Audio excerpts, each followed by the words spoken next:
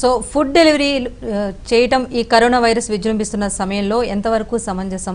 So food delivery apps కొనసాగించాలా? Telangana లాంటి ప్రభుత్వం అసలు ఫుడ్ డెలివరీ అనేది పూర్తిగా నిషేధించిన నేపథ్యంలో కొన్ని రాష్ట్రాలు మాత్రం వీటి పట్ల సుముఖత వ్యక్తం చేస్తున్నాయి. అసలు ఇది ఫుడ్ని ఆన్లైన్లో ఆర్డర్ చేయడం అనేది ఎంతవరకు సేఫ్? ఇదే అంశంపై మనం మాట్లాడుతున్నాం. డాక్టర్ శ్రవంతి గారు ఉన్నారు. శ్రవంతి గారు, ఓకే, ఇంకా టెక్నికల్ ప్రాబ్లం ఉన్నట్టుగా ఉంది. డాక్టర్ గారు మీరే చెప్పండి. సో మనం మామూలుగా సాధారణ రోజుల్లో డెలివరీ ఫుడ్ ఆర్డర్ చేసేటప్పుడు కొన్ని డైరెక్ట్గా ఆర్డర్ చేసేస్తాం, మనీ కానీ లేకపోతే ఆన్లైన్ పేమెంట్స్ చేసేవాళ్ళం.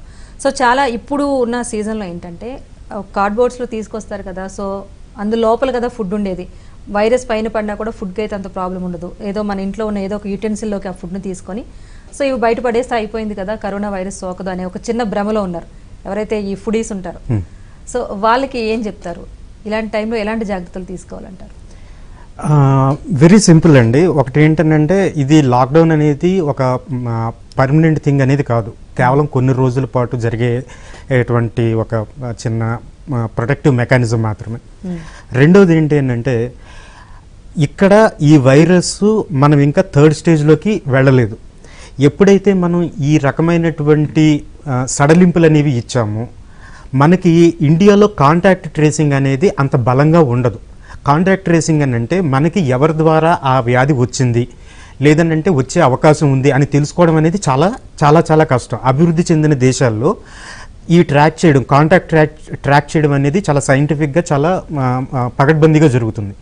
ఇండియా లాంటి జనాభా ఎక్కువ జనసాంద్రత ఎక్కువగా ఉన్నటువంటి ప్రదేశాల్లో ఏంటి అని అంటే మనకి నెంబర్ ఆఫ్ కాంటాక్ట్స్ అనేవి ఎక్కువ. ఇంతకుముందు మనం మాట్లాడుకున్నట్టుగా ఒక వ్యాధి వచ్చిన తర్వాత ఆ వ్యాధి లక్షణాలు కనిపించడానికి 14 రోజులు పట్టొచ్చు, 20 రోజులు పట్టొచ్చు. కొంతమందిలో వ్యాధి వచ్చి తగ్గిపోవచ్చు, కానీ వాళ్ళు క్యారియర్స్గా ఉండొచ్చు. కాబట్టి దీన్ని తగ్గించడం కోసం లాక్డౌన్ అనేది ప్రధానంగా పెట్టబడింది. దాని ముఖ్య ఉద్దేశం కూడా అదే. అంటే వ్యక్తి నుంచి ఒక వ్యక్తికి వ్యాప్తి చెందకుండా, ఒక సమూహ వ్యాప్తి అనేది లేకుండా ఉండడం అనేది లాక్డౌన్ యొక్క ప్రధాన ఉద్దేశం. ఎప్పుడైతే ఈ సడలింపులు ఇచ్చామో మనకి జ్వరం లేదు కదా, మనకి లక్షణాలు లేవు కదా, వచ్చిన వాడికి లేవు కదా అని అనుకోవడానికి దాన్ని మనం అంత తేలిగ్గా తీసుకోవడానికి అవకాశం లేదు. ఎందుకనంటే వ్యాధి లక్షణాలు లేనంత మాత్రాన వాళ్ళు వ్యాధిని క్యారీ చేయట్లేదు అనేటువంటి గ్యారంటీ ఎట్టి పరిస్థితుల్లోనూ లేదు. అండ్ ఈ ఫుడ్ డెలివరీ అనేది మన దగ్గరకు వచ్చేటువంటి మీరు కార్డ్బోర్డు లేకపోతే అందులో ఉన్నటువంటి ఫుడ్ని మాత్రమే చూస్తున్నారు. అది తయారవడానికి 4-5 దశల్లో ఆ ఫుడ్ తయారీ అనేది జరుగుతుంది. దీంట్లో కొన్ని వందల మంది పాత్రలు పోషిస్తారు. వాళ్ళందరూ ఎంతమందితో కాంటాక్ట్లో ఉన్నారనేది మనకి తెలియదు.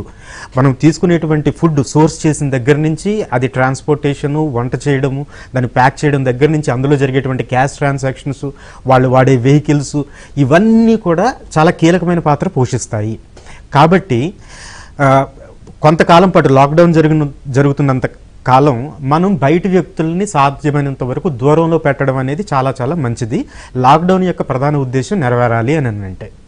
రెండవది ప్రధానమైనది ఏంటి అని అంటే ఇంట్లో ఈ కరోనా వలన జరిగేటువంటి ప్రధానమైనటువంటి నష్టం ఎవరికైనా ఇంట్లో పెద్దవాళ్ళు ఉండి వాళ్ళకి బీపీ, షుగరు, థైరాయిడ్ ఇటువంటి సమస్యలు ఏదైనా ఆరోగ్య సమస్యలు ఉన్నట్లయితే వాళ్ళు మరీ ఎక్కువగా జాగ్రత్తలు తీసుకోవాల్సిన అవసరం ఉంది. ఎందుకంటే ఇప్పుడు మనకి 2000 మంది పేషెంట్స్లో దాదాపు సాటర్డే నాటికి 15,000 ఉన్నటువంటి మొత్తం కేసుల్లో 2,000 మందిలో రిజల్ట్ వచ్చింది. మనకి 1,500 మంది డిశ్చార్జ్ అయ్యారు. ఒక 500 మంది సుమారుగా దీనికి బలైపోయారు. ఈ 500 మందిలో కూడా ఈ 1,500 మంది ఎందుకు రికవర్ అయ్యారు అని అంటే కేవలం వాళ్ళ రోగనిరోధక శక్తి, వాళ్ళ ఇమ్యూనిటీ బాగుండడం, వయసు అనేది వాళ్ళ వైపున ఉండడం. కాబట్టి ఈ ఉన్న సమయంలో మీరు ఇంటి ఆహారం తింటూ ఇంటి పొట్టునే ఉంటూ మీ వ్యాధి నిరోధక శక్తిని ఎలా పెంచుకోవాలి, పోషకాహారం ఎలా తీసుకోవాలి అనే దాని మీద ధ్యాస పెడితే ఒకవేళ వ్యాధి సంక్రమించినా కానీ మీ వ్యాధి నిరోధక శక్తి బలంగా ఉంటుంది. కాబట్టి దాని నుంచి మిమ్మల్ని మీరు ప్రొటెక్ట్ చేసుకోవడమే కాకుండా మీ ఇంట్లో వాళ్ళని, మీ చుట్టూ ఉన్నటువంటి మీ కమ్యూనిటీని కూడా రక్షించిన వాళ్ళు అవుతారు. ఓకే, శ్రవంతి గారితో మాట్లాడదాం. నమస్తే శ్రవంతి గారు. శ్రవంతి గారు నమస్తే అండి. ప్రాపర్గా వినిపిస్తోందా ఆడియో? ఓకే చెప్పండి. నమస్తే అండి, చెప్పండి. ఇప్పుడు ఆన్లైన్ ఫుడ్ డెలివరీ చేస్తున్నాం అండ్ గ్రాసరీస్ కూడా ఆన్లైన్లో మనం డెలివరీ చేస్తున్న పరిస్థితి ఉంది. వీటి వల్ల కరోనా ముప్పు పొంచి ఉందా? డెఫినెట్లీ ఉందండి. అంటే ఆన్లైన్ తీసుకురావడం వరకు ఓకే, బట్ ఇప్పుడు ఒక అపార్ట్మెంట్ కాంప్లెక్స్లో ఉన్నామంటే ఈ డెలివరీ వచ్చే వాళ్ళు ఏంటంటే లోపలికి వస్తారు, లిఫ్ట్ ప్రెస్ చేస్తారు, లిఫ్ట్లో వెళ్తున్నారు, పైకి వస్తారు. సో లైక్ మల్టిపుల్ ఏరియాస్లో కాంటాక్ట్ పాయింట్స్ పెరుగుతాయి. సో ఒక్క క్యారియర్ ఆ డెలివరీ బాయ్ ఎవరైతే ఉన్నారో వాళ్ళకి ఇన్ఫెక్షన్ ఉన్నట్లయితే వీళ్ళు మల్టిపుల్ ఏరియాస్లో ఇన్ఫెక్షన్ని ప్రాపగేట్ చేస్తారనమాట. సో దానికంటే కూడా మనం సేఫ్గా మాస్క్ వేసుకుని బయటకు వెళ్ళి ఓపెన్ ప్లేసెస్లో ఎక్కడైతే అమ్ముతున్నారో రైతు బజార్లు కానీ బయట స్టోర్స్లో కానీ గ్రోసరీస్ మనం తీసుకోగలిగితే ఏంటంటే ఇన్ఫెక్షన్ ప్రివెంట్ చేసిన వాళ్ళం అవుతాము. సో వాళ్ళు వచ్చి ఈ ఇచ్చేలోపు ఈ కాంటాక్ట్ పాయింట్స్ అన్నీ కూడా అవాయిడ్ చేస్తాము. అండ్ అది కూడా మనం అనుకున్నట్టు మన ఒక 3-4 ఫ్యామిలీస్ అందరికీ కలిపి ఒక పర్సనే బయటకు వెళ్ళడం, ఆ ఒక్క పర్సన్ వెళ్ళిన వాళ్ళు గ్రాసరీస్ అవి తీసుకురాగలిగితే ఏంటంటే ఎవరైతే ఎక్స్పోజ్ అయ్యే వాళ్ళు తగ్గుతారు. సో డెఫినెట్లీ మనం బయట నుంచి గ్రాసరీస్ కానీ deliveries boys food prepared food already sir ఇందాక చెప్పారు. లైక్ మనకి ప్రిపరేషన్ అంటే తెచ్చేవాళ్ళు ఒక్కళ్ళ గురించే కాదు మన వరి, అక్కడ ప్రిపేర్ చేసేవాళ్ళు, పార్సల్ చేసేవాళ్ళు, అది రకరకాల ట్రాన్స్పోర్టేషన్ నుంచి మనకు వస్తుంది. సో ఈ అన్ని లెవెల్స్లో కూడా కంటామినేట్ అవ్వచ్చు. ఇందులో ఎవరికి ఒకళ్ళకి ఇన్ఫెక్షన్ ఉన్నా అది క్యారీ అయ్యి మల్టిపుల్ ఫ్యామిలీస్కి వాళ్ళు వచ్చి మనకిస్తారు, మన లిఫ్ట్లో ఎక్కుతారు, మన సరౌండింగ్స్ని కంటామినేట్ చేస్తారు. సో కుదిరినంత వరకు ఎవరిని కూడా మనం మన ప్రెమిసెస్లోకి రానివ్వకుండా ఉంటే మంచిది. దానికోసమే మనం మెయిడ్స్ని, కుక్స్ని వీళ్ళని కూడా అవాయిడ్ చేయడం మంచిదని చెప్తున్నాము. సో కుదిరినంత వరకు గ్రాసరీస్ తెచ్చుకుని అవన్నీ బాగా వాష్ చేసుకోవాలి. వెజిటబుల్స్ కానీ ఫ్రూట్స్ కానీ ఏమైనా మనం బయట నుంచి తెచ్చుకునేటప్పుడు మన బ్యాగ్స్ తీసుకెళ్ళి మన బ్యాగ్స్లోనే అవన్నీ కూడా తెచ్చుకొని తెచ్చిన వెంటనే వాటర్లో వేసి ఒక 1 అవర్ అట్లా వదిలేసి తర్వాత క్లీన్గా వాష్ చేసి మనం కూడా హ్యాండ్స్ వాష్ చేసుకొని ఈ విధంగా చేయాలన్నమాట. ఈ ప్రాసెస్ అంతా చేస్తే ఏంటంటే మనం కంటామినేషన్ని కొంత తగ్గించిన వాళ్ళం అవుతాం, పూర్తిగా ప్రివెంట్ చేయలేకపోయినా. సో ఇవన్నీ ఫాలో అయ్యి హెల్దీ ఫుడ్ మనం ఇంట్లోనే కుదిరినంత వరకు వండుకుంటే మంచిదండి.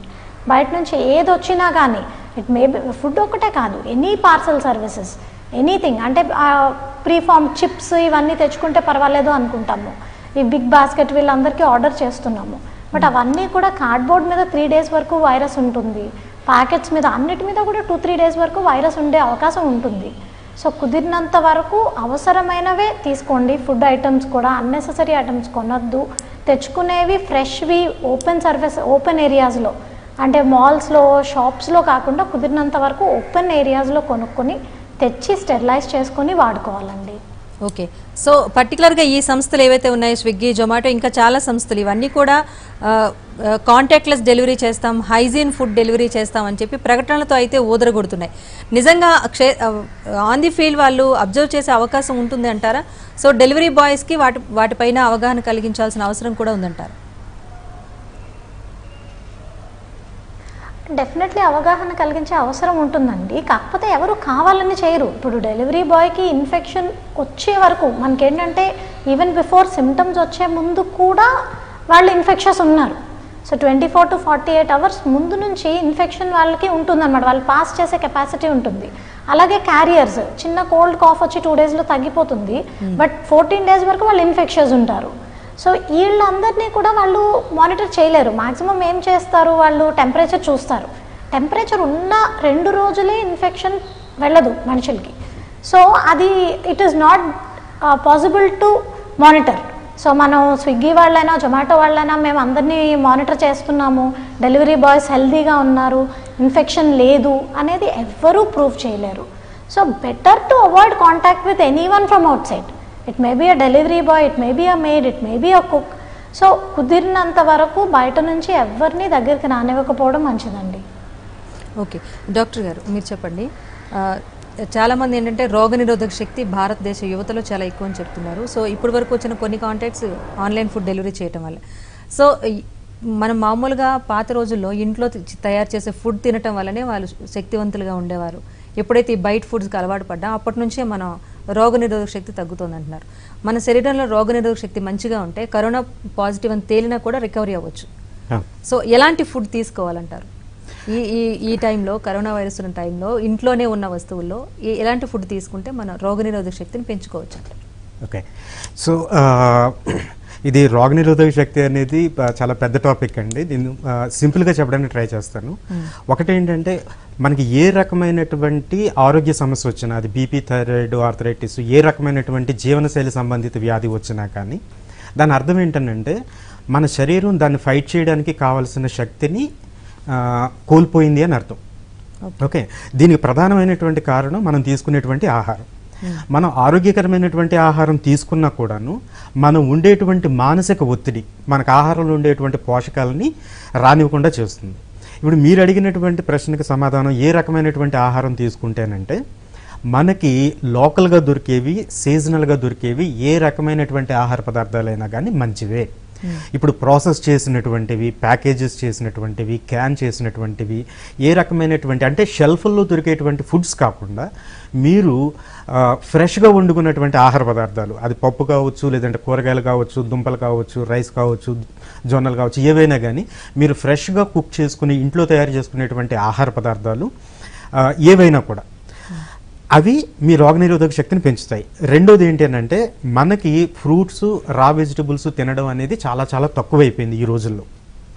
సో ఈ సీజన్లో దొరికేటువంటి అన్ని రకాల పండ్లు, అన్ని రకాలైనటువంటి రా వెజిటబుల్స్ అంటే టమాటా కానివ్వండి, లేదంటే క్యారెట్, ముల్లంగి, తర్వాత బీట్రూట్, ఇటువంటివి, ఉల్లిపాయ కానీ ఇవన్నీ కూడా, కీరా, ఇవన్నీ కూడా రా వెజిటబుల్స్ రోజు మొత్తంలో ఒక గుప్పెడు తీసుకున్నా కానీ సరిపోతుంది. అలాగే రోజులో కనీసం ఒక 2 పండ్లు తీసుకున్నా మనకి కావాల్సినటువంటి రోగనిరోధక శక్తి అనేది పెరుగుతుంది. మూడో ప్రధానమైనటువంటి పోషక విలువలకు సంబంధించింది ఏంటంటే మనం భారతీయులు స్వతహాగా ప్రోటీన్ చాలా తక్కువగా తీసుకుంటాం. అండ్ ఎక్కువ మంది భారతీయులు వెజిటేరియన్ ఎక్కువగా తీసుకుంటారు. నాన్ వెజిటేరియన్ అంటారు కానీ ఇండియాలో నాన్ వెజ్ తీసుకునేది వారంలో 1 రోజు, మహా అయితే 2 రోజులు. చాలామంది 190% మంది అంతకుమించి ఎక్కువ తీసుకోరు. ఆ ప్రోటీన్ సరిపోదు. కానీ ఈ ప్రోటీన్ అనేది వెజిటేరియన్స్కి తక్కువగా ఉంది అనేటువంటి అపోహ చాలా మందిలో ఉంది. అది ఎంత మాత్రం నిజం కాదు. వెజిటేరియన్స్ కూడా కావాల్సినంత ప్రోటీన్ దొరుకుతుంది. మీరు గింజలు కానీ, గింజధాన్యాలు కానీ, పప్పులు కానీ వీటన్నిటినీ తీసుకోవాల్సిన విధంగా మనం కనుక తీసుకుంటే మనకు కావాల్సిన రోగనిరోధక శక్తి వస్తుంది. లాస్ట్ పాయింట్ ఏంటంటే మీరు ప్రోటీన్ ఎక్కువగా ఉన్న ఫుడ్ తీసుకున్నా ఆ ప్రోటీన్ మీ శరీరానికి వంట పట్టాలి అని అంటే మన శరీరంలో కొన్ని మైక్రో న్యూట్రియంట్స్ అంటే కొన్ని విటమిన్లు, మినరల్స్ అనేవి అవసరం. ఈ విటమిన్లు, మినరల్స్ మీకు వచ్చేటువంటి దారులు 3. 1 పచ్చి కూరగాయలు, 2 పండ్లు, 3 నట్స్ అంటే మనం తీసుకునేటువంటి వాల్నట్స్ కానివ్వండి, ఆల్మండ్స్, పిస్తా, అలాగే ఇప్పుడు గుమ్మడి గింజలని, సన్ఫ్లవర్ సీడ్స్ అని, ఫ్లాక్స్ సీడ్స్ అని, ఇటువంటి వీటన్నిటిలో కూడాను మనకు పుష్కలంగా దొరుకుతాయి. ఓకే, సో కాలర్స్ ఉన్నారండి, కాలర్స్ కూడా తీసుకుందాం. రాజు గారు నమస్తే అండి. నమస్తే మేడం. డాక్టర్ గారు ఉన్నారు, మీ అడగండి, ఏమడగదలుచుకున్నారు? హలో రాజు గారు, డాక్టర్ గారు ఉన్నారు, మాట్లాడండి. సార్ నమస్కారం సార్. నమస్తే అండి. సార్ ఇంత లాక్డౌన్ వంటి పరిస్థితుల్లో కూడా అసలు గవర్నమెంట్ అనేది ఈ పిజ్జాలు, జొమాటోలు దాని వాటికి పర్మిషన్లే ఇవ్వద్దు sir. First all hello, so పూర్తిగా ఆన్లైన్ ఫుడ్ కంపెనీస్ ఏవైతే ఉన్నాయో వాటికి పర్మిషన్ ఇవ్వద్దని చెప్తున్నారు. పర్మిషన్ ఇవ్వద్దు. ఓకే, సో మీరు ఎప్పుడైనా ఆన్లైన్లో ఫుడ్ ఆర్డర్ చేశారా? నేను 1-2 సార్లు చేశాను మేడం. ఓకే, ఈ టైంలో, ఈ కరోనా సిచ్యువేషన్ టైంలో ఎప్పుడైనా చేశారా? అసలు అది జొమాటో, స్విగ్గీ ఉందన్న విషయం కూడా నాకు తెలియదు మేడం. ఈ రోజు టీవీలో చూస్తుంటేనే నాకు తెలుస్తుంది ఇక్కడ వరకు ఇది ఓపెన్ ఉందని. ఓకే, సో ప్రభుత్వాలు అయితే వీటిని కొనసాగించకుండా ఉంటే బెటర్ అంటారు. ఓకే, థ్యాంక్ యూ రాజు గారు. నెక్స్ట్ కాలర్ కాశీ విశ్వనాథ్ ఉన్నారు. నమస్తే.